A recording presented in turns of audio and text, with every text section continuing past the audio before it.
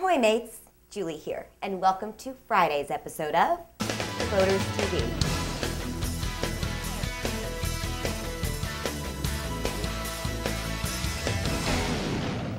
First up today, let's see what's making a splash in nautical news. French sail racing soloist Francis Joyon is making major headway in his bid to reclaim the record that Dame Ellen MacArthur took away from him 2 years ago. That is for the fastest, non-stop, single-handed circumnavigation of the globe. Joyon's 2004 record beat the previous time set by Olivier de Kersauson in 1988. As a matter of fact, Joyon obliterated that record, completing his 28,000 nautical mile solo circumnavigation an entire 20 days faster than Kersauson. Not to mention, Joyon's old trimaran, IDEC, wasn't even designed for single-handed sailing. It had 10-year-old sails and no weather router. But in February 2005, Ellen MacArthur beat Joyon's record, bettering it by 1 day, 8 hours, 35 minutes, 49 seconds aboard her boat, B&Q. Now Joyon has a new trimaran, the 97-foot IDEC II. And like MacArthur's B&Q, it was designed by the Anglo-French team of Nigel, Irens, and Benoit Cabaret, though it is 32% longer, 26% heavier, and has 30% more sail area. Definitely purpose-built for ocean record breaking. Joyon departed from Brest, western France on November the 25th, and as of Tuesday, only 4 days after he left, he was on track for the Cape Verde Islands, his big red trimaran having extended its lead to 280 miles, the equivalent of half a day's sailing at the present rhythm, over MacArthur's record. We'll be watching his efforts closely as he makes his run for the equator.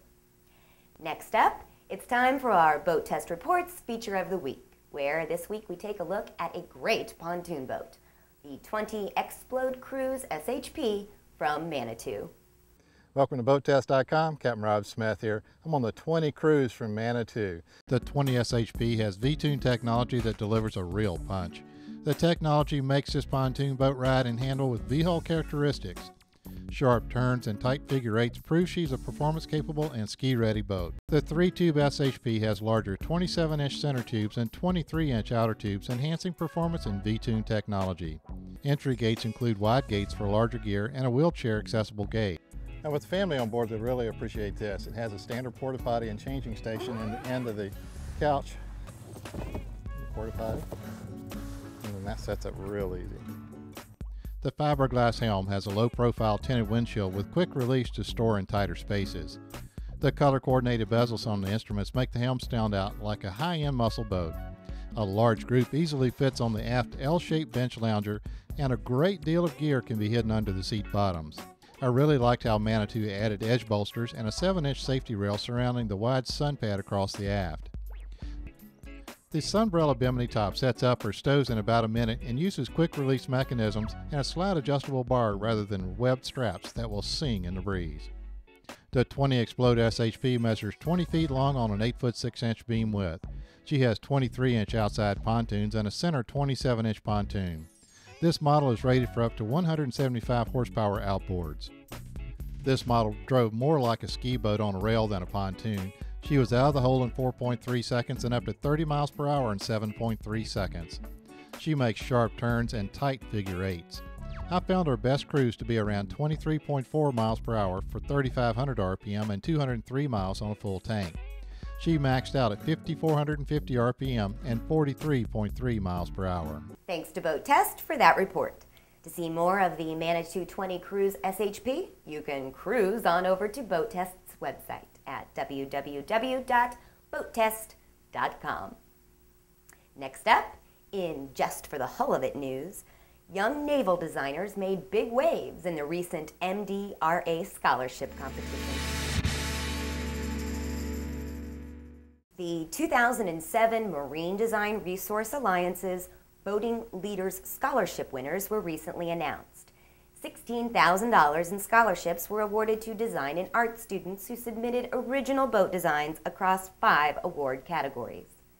The GE Scholarship for the Best in marine products design that enhances the boating experience was presented to Adam Voorhees of the Art Center College of Design for his distinctive and dynamic Vantage display.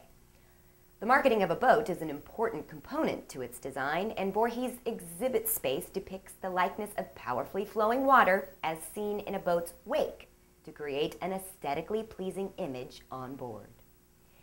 The Omnova Scholarship for Excellence in Interior Design was granted to a group of 4 student designers from Kendall College of Art Design for their Yacht Interior Design Original, which converts an upholstery color accent into a wind strap to secure items when needed. 8 students from the Savannah College of Art and Design were awarded the Sovereign Scholarship from Tiara and Pursuit Boats for excellence in powerboat design. Their winning project, Quarzo, is a 2-person nautical supercar resulting from a fusion of classic wooden runabout lines and the modern technology of today's automobiles. The Mastercraft Marine Design Breakthrough Award for Emerging Innovative Boating Concepts went to Graham Tuttle and Matthew Malone of Syracuse University for their Portage Pack, a watertight, foldable, and portable 1-person kayak gear storage unit. The Premier Scholarship for Outstanding Achievement in Pontoon Design, as well as the Anchor Scholarship for Overall Winning Entry, were both received by, let me try this, Viasiteha Heothigadanapura. Did I get that? Put that name up here so people can see what of North Carolina State University for his Grand Toa, which blends piezoelectric materials with the kinetic energy created from boat versus water action to generate electricity, which can then be directly channeled to the boat's motor. To see more of the winning designs, please visit Marine Design Resource Alliance's website at www.mdra.biz.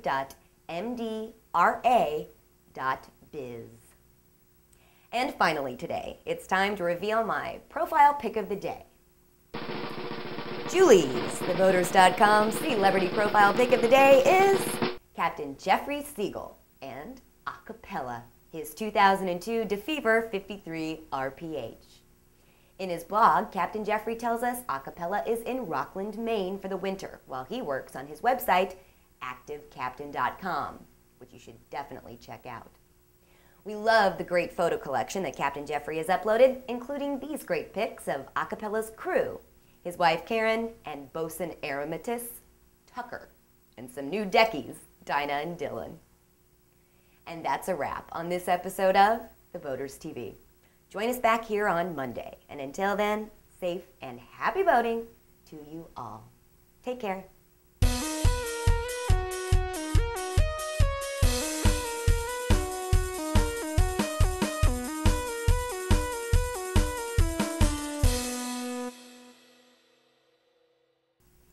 Viasiteha Heothigadanapura. Is that good? God, this guy hates me. Viasiteha Heothigadanapura. You ain't from around here, is you? Viasiteha Heothigadanapura. Is that it?